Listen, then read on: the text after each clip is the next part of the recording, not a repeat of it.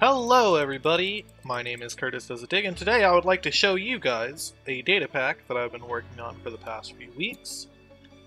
With the 1.17 update, Mojang will be introducing the light block. A block that emits light, but as soon as you are no longer holding a light block in your hand, it is invisible and you cannot hit it at all. It's virtually non-existent other than the light being produced by it. However, you hold the light block, you'll be able to see its hitbox when you hover over it.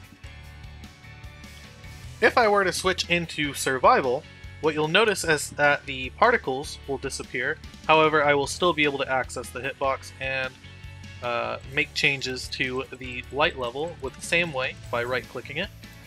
And I still cannot destroy it. So it is there basically forever. Now, I personally am very interested in the light block.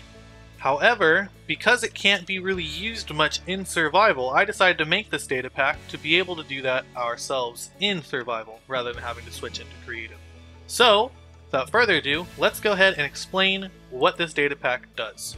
So the first thing I want to talk about is, of course, how do we get the light blocks with this data pack? It's actually really simple. All we need is 5 pieces of glass, 1 glowstone, and 1 copper ingot to make our light bulb. So this data pack allows us to turn a book and quill into our light block editor, and it works as follows. If we open up the book, we can actually type in anything we want into these pages, because it's not really going to matter, they're just going to get replaced anyway. So I could just put a bunch of keyboard spam, just like so. I can sign it, and let's go ahead and put in the name Lights, capital L, plural, with an S. Sign and close, and now we have our light block editor. Now the light block editor has 4 pages. We have, of course, the regular light block editor, we have the light level editor, the light position adjustments, and the credits page. On the first page, we have Display Target Light, which will display the target light block, or the closest light block to us, which is this one right here. As you can see, it creates a nice little outline around it. We can also choose Remove Light to make it drop as an item. We can also place it back down afterwards. We can add or subtract from the brightness, so if we keep selecting Subtract, you'll notice on the edges of my screen that the light is actually getting closer to the source. And we can also add to it as well. And when I do that, you will notice the light getting further and further away from the source.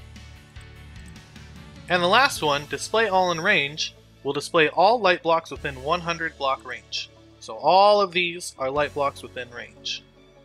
On the second page, we can set the actual light level. So if we were to set this one to 0, you can see it goes completely dark.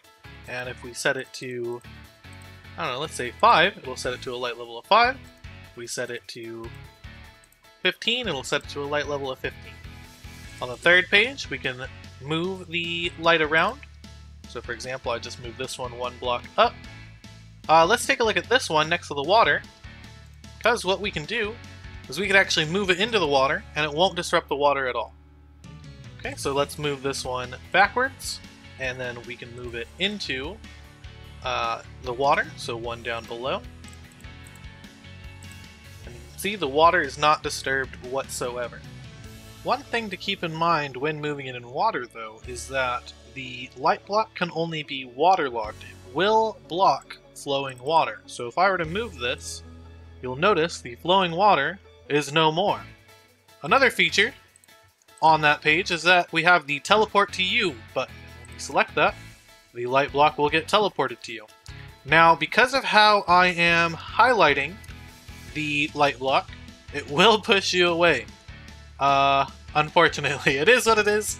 It's the only way I can get the highlight to form a box. Maybe in the future we'll be able to set something else up for it, but for now, this is what we have. And then the last page is just a credits page, and it's literally just me. At some point, if more people start working on this and we get some more features added to it, then of course their names will be added as well. But anyway, that is going to be it for this data pack showcase. I hope you guys enjoyed, and I will see you guys in the next video. Have a good one.